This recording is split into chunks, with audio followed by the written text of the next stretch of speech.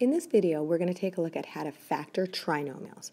Okay, so when you see tri, that means 3. So we're going to be looking at factoring polynomials that contain 3 terms.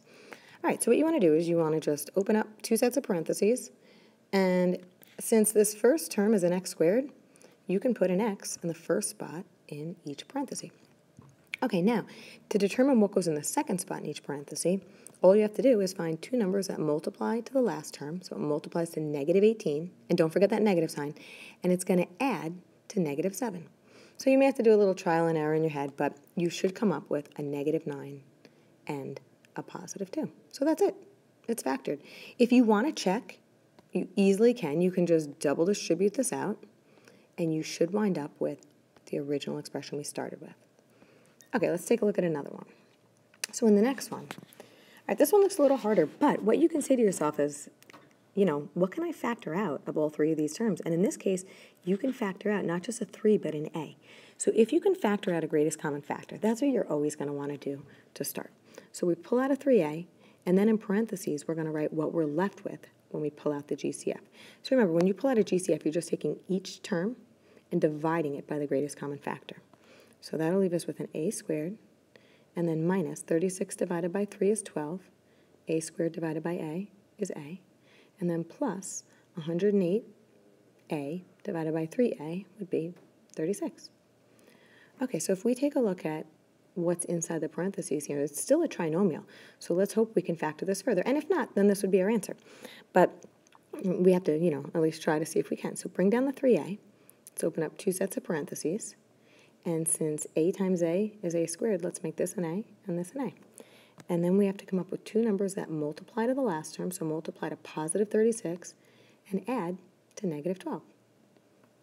All right, so negative 6 and negative 6. So we have a minus 6 and a minus 6. So this right here is your answer.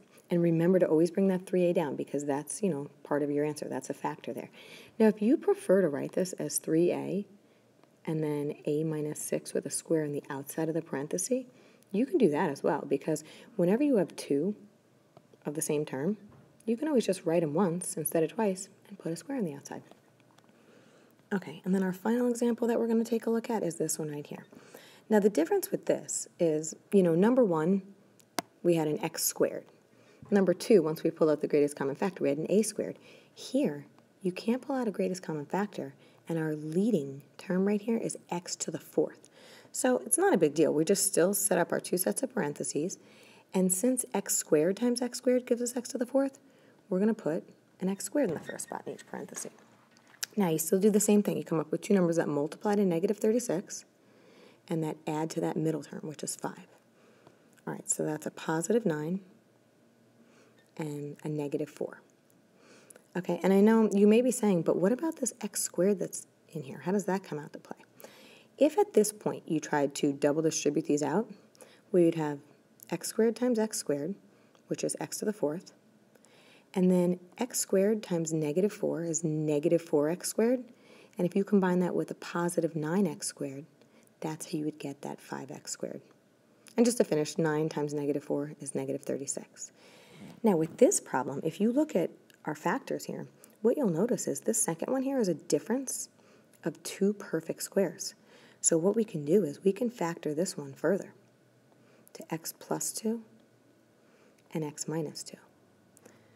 The first factor here is not a difference of perfect squares because of that addition sign. So this can't be factored further. So all we do is just bring down the x squared plus 9. So this would be our final answer.